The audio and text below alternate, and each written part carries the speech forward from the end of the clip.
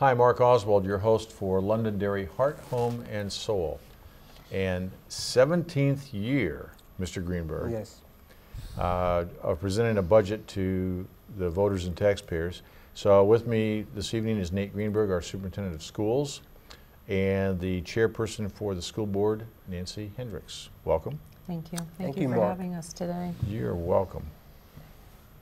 Mr. Greenberg, Yes. please. Well, we're pleased to be here today to talk about the proposed budget that people will be reviewing at deliberative session and then voting on in March. The proposed budget is $71,150,000. That's a $371,997 increase and represents just a slightly more than half a percent increase over this year's budget and is $60,000 below default. Having said that, I want people to be aware of the fact that we have a number of warrant articles that we'll be talking about in the next show, 4 of which have to do with contractual agreements, and those normally would be in the budget. Oftentimes people have questions about what's the difference between a proposed budget and the default budget. Right. The simplest way to describe the default budget is that it's all ongoing costs, including contractual costs, minus one-time expenses. So we spent time from Thanksgiving through early January reviewing the entire budget with the school board, and at the conclusion we came to a dollar figure of $71,150,000 that we believe will meet all the needs of our programs and also absorb some of the growth, absorb the growth that we're seeing. So in looking at the budget, I think there's some factors that people should be aware of. One, we designed the budget and the board approved the budget that will allow us to maintain present programs, both academic and co-curricular. One of the big concerns we had was maintaining appropriate class size, particularly at the elementary level. And a little bit later on in the show, I'll talk about what we've seen for growth compared to what we've had in the past. We want to phase in a new elementary math program. Scott Liberty, our assistant superintendent and superintendent-elect, has been working with our elementary staff on a new math program. It's called Math and Focus, and it's going to be the first year of phasing it in grades K, 3, 4, and 5, and it matches up with what we're doing at the middle school. Well, and just to refresh people's memories, we implemented that in the 8th grade, what, 2.5 years ago? Yes, yeah. So. And it's all at the middle school. That's right.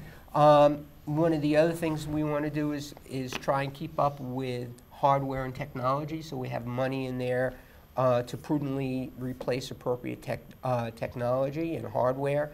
We also, because of the major investment we've put in our wireless network, we're going to a more robust network security system, so that's included.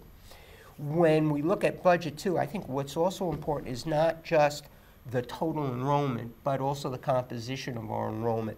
So we want to make sure we meet the needs of our special ed students, our ESOL students, and also our 504 students. Basically meet the needs of all our kids. And so I think it's important for people to know that presently we have 742 students, pre-K through 12, that are in special ed programming. We have 291 students that have 504 plans. Those are plans that are designed around students that may have particular life issues, whether it's significant allergies, physical ailments, autism, that type of thing. And we've also seen an uptick in ESOL, students who have English as a second language. Presently, we have 26 students that speak 9 different languages. That's K through 12. So Can you imagine that?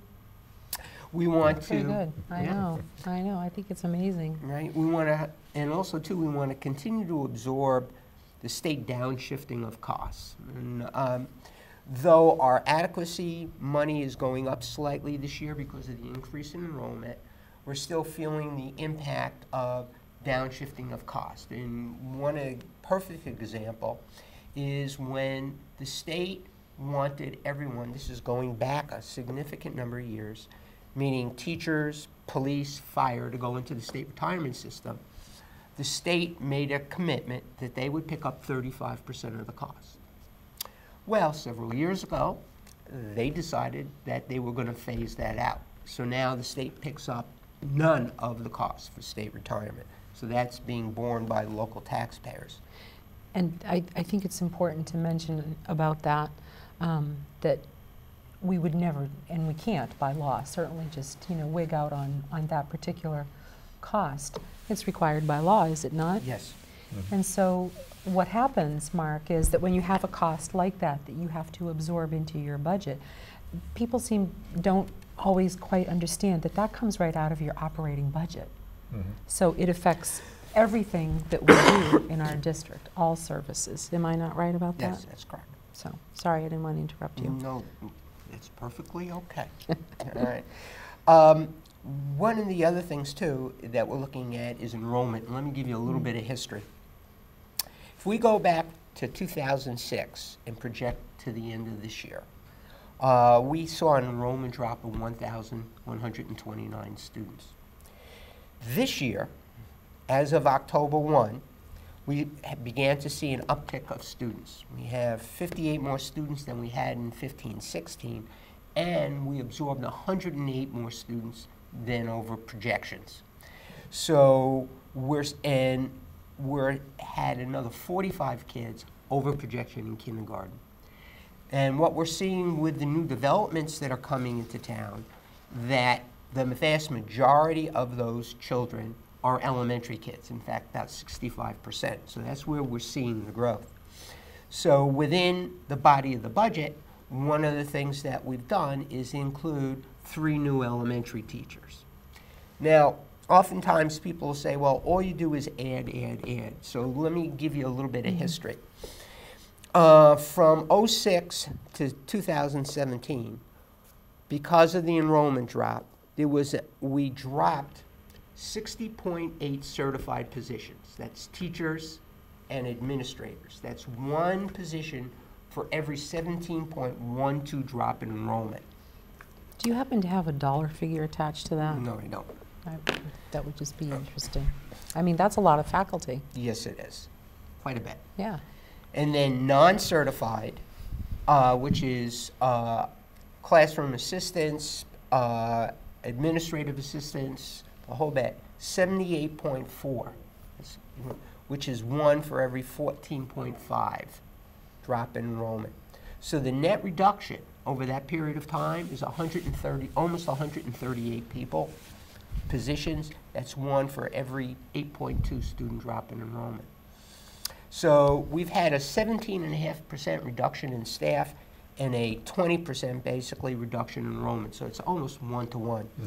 So now what we're projecting for next year with the new construction is about 4,578 students. So therefore and that's only 35 less than what we had in 13-14, and that's why we're making the request for the additional staff. We've also seen, too, a net increase in our special ed population. We have 52 new enrollees since July 1, and we have 21 students that are receiving more acute and intensive services than we had the previous year. So, in essence, considering all the factors, we're looking at appropriate elementary class size, flexibility for growth, addressing our special ed populations. We're asking for 3 elementary teachers, 1 pupil services coordinator because of the increased enrollment and responsibilities, reduction of 2 full-time equivalents at the high school because our numbers are dropping there a little bit, and phasing in the math and focus program. So those are really the major threads as we run through the budget.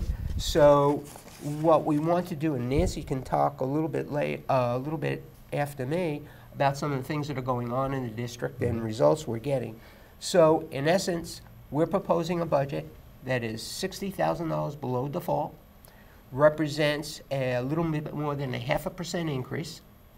That's without the contractual agreements, and we believe meets the needs of our programs, allows us to continue to provide the programs and services that we are now, and has the ability to absorb the growth. And not only from the new developments, but also, too, from people who are selling their homes and people moving into town. So that combination. So we're trying to keep an eye on the future, maintain programs, and be fiscally prudent. One of the things I'd like to have you touch on, Nate, briefly, is you got quite a proven track record over the years of what I think are some innovative approaches. You alluded to the staff reductions, and I think the ratio was like for every 21 students in drop in enrollment would equate to a full-time equivalent. But if you could take just a moment for the viewers to understand what you've done to avoid tuitioning out students, some of the cost savings. I know Chuck Zapple has done a superior job in terms of energy conservation, and that's resulted in millions. Absolutely. And this should not go without saying that Kim Carpinone has done a remarkable job in exactly that exact item, cost avoidance, I think. Yeah, absolutely. And let's touch on that, because yes, oftentimes one of the things that we try to look at when we put the budget together, or just general operating procedures, are there ways in which we can avoid costs, and are there ways in which we can actually generate revenue and savings? So let's take the cost avoidance first. We developed a number of years ago in-house special education programs for low incidence special ed students. So we did it for a number of reasons. One, we feel it's more effective to have our kids stay in their home schools, in the home school district, and provide as good or better programming they would have if they were sent out of district. So over the years, we've developed those. Next year, because of that, there's going to be a cost avoidance of over $9 million. And if we go back a number of years, in effect, we have had a cost avoidance of over $77 million, which is a phenomenal number. Our energy management program, which we started way before most other school districts in the state, saves us annually over $300,000, which is a significant amount of money. A number of years ago, about 4 or 5 years ago, we entered into an agreement with the Hooksett School District to accept some tuition students. As a result, we will generate a revenue with those tuition students plus the tuition students in our preschool program of over $1 million. That's the equivalent of approximately a 27-cent offset on the tax rate. Right? So when you look at it, just like your own home, what are ways in which we can save costs, and what are ways we can bring in more money? And that's what we've tried to do. So as we put the budget together, we try to operate. We want to make sure that we continue with our cost avoidance, and then also too give us an opportunity to generate revenue. Oftentimes people do not believe that as a public entity you're generating revenue, but in this case we are through the tuition students that we have. So it's been quite a plus for us. Good, thank you. So Nancy. yes. Again, thank you for having us. So, you know, I don't have to tell you that our Londonderry schools are superior to many in our state, and we certainly intend to keep them that way. We have a lot going on, and we have some very, very, I think, attractive numbers and things that we can talk about and to be very proud of. So the niche organization rates over 10,000 schools nationwide every year, and we are proud to report to you some of the following. So just this past year, in the class of 2016, we had a 94% acceptance rate to 2- and 4-year colleges. I think that's a remarkable statistic. But even more remarkable, Mark, is that our dropout rate is less than 1/3 of 1%. When I tell people that, you know, people in my family, people that I know around the United States of America, they can't believe that I can say that to them. But we're one of the few states, is that not, or districts in our state that can boast about those numbers. Yes. Is that correct? Correct. So we're very proud of that. And of course, all of this is very closely, certainly tied to the talent that we have, the quality of the talent that we have in our district, and how our district supports our schools and our budget. So I also want to report to you that we have 14 AP courses in our district, which we have enrolled currently 526 students. I think that's an attractive statistic. We have over 1,100 students enrolled in honors classes. We have 197 students enrolled in 16 project running start programs, and we have 29 dual credit courses where we have 324 students enrolled. And we have a whole host of after-school activities that we can offer our students, anything from the bicycling club to the chess club to all of our athletics. We have wonderful athletics here in Londonderry, and all of those items, of course, are supported in our budget and supported by our community. We also have STEM initiatives, you know, science, technology, engineering, and math initiatives, K through 12. And, you know, I'm proud of all of our programs, but I am especially proud of our adult education program, and that's the program that we have that captures students that may want to graduate earlier. They may have other challenges in their life that makes going to a, quote, traditional school, attending in a traditional day more challenging. And that's another thing that I'm very proud of in our district, is that we recognize that our students are not one size fits all, and they don't all fit in the same box.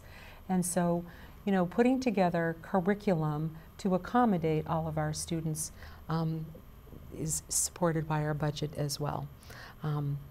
We have 79 athletic teams that participate with 1,668 participants at the middle and the high school level. So we have unbelievable things that occur in our district. We have a remarkable band, you know, that, as you know, has been invited for the 5th time to go back to the Rose Bowl.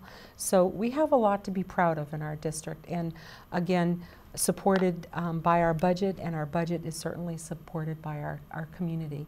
And you know, what is one of the first questions that people ask you, Mark, when they're looking to come into this community? Tell me about the schools. Tell me about the schools. Tell me about the music program.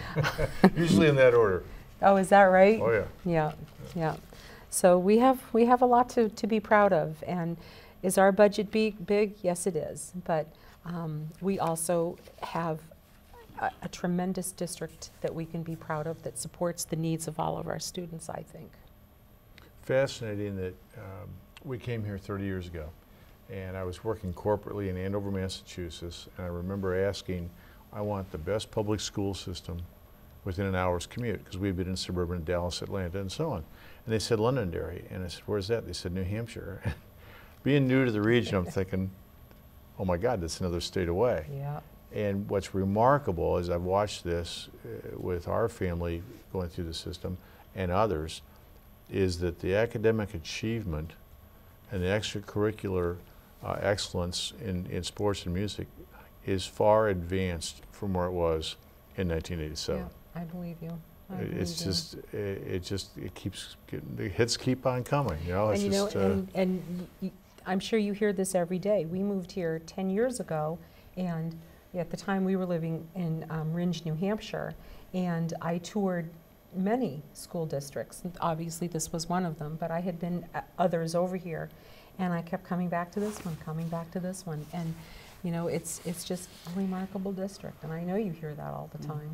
I believe we're extremely fortunate that we have just an incredibly talented staff, faculty and administration, whether we're talking about the teachers, the principals, the administrative assistants, the custodial staff, people in the cafeteria, everybody. And they work as a team.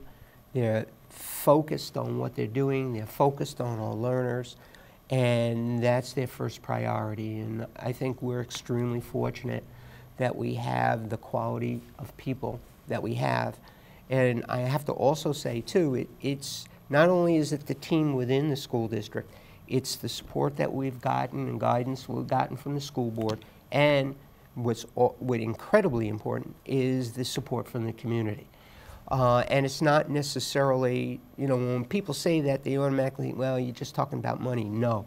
We're talking about participation, whether they're parents or community members coming into the schools and working. And it's also, it's just a mindset, an inclusionary mindset that people have, so that you do have that warm feeling when you walk into a school. And it's that warm feeling in the community as a whole. And I think the community as a whole should be proud of itself.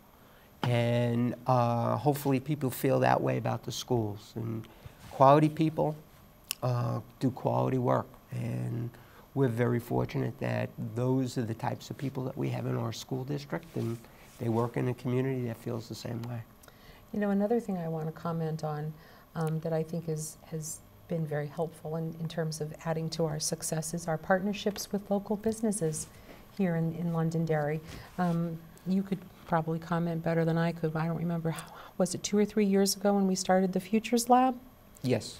And so we have businesses that come in, you know, several times in the course of the year that actually sit down and talk with students about specific industries and what it's like to work in that industry.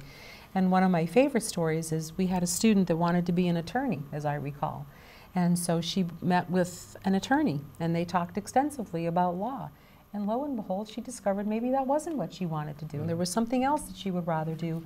And how wonderful to discover that now, before a student goes to college and takes several classes and spends, you know, a lot of money, and then goes, geez, this really isn't what I want to do. So I think that those partnerships are very, very important in our district. And, you know, another thing I think that adds to the success of our district and certainly aids in the support of our schools is several years ago, Katie Sullivan started the Pay It Forward Club. And our students are out with Katie every weekend volunteering somewhere. It's a soup kitchen, it's the veterans, it's a variety of different places where people need help. And they do it on their own time with Katie. And what a remarkable thing for kids to learn at a young age, number one, how important it is to give back to your community and to understand, indeed, that the world is bigger than themselves. And I think that's very important too. Absolutely, without a doubt. Thank you both. Thank you. Thank you for having for your us. leadership. Appreciate it. Thank you, Moore. Some big shoes to fill. Yeah, glad I'm not filling them. No. Scott is going to be absolutely fantastic, and people are going to cherish the idea that he's here, and he's established a real positive relationship with everybody, and he's going to be truly outstanding, truly outstanding. Great. Well, we wish you the best. Thank you. Appreciate it. Thank you both. All right. Thank you, Mark. Thank you, Londonderry, for watching. Don't forget to participate in the deliberative session and then voting in early March.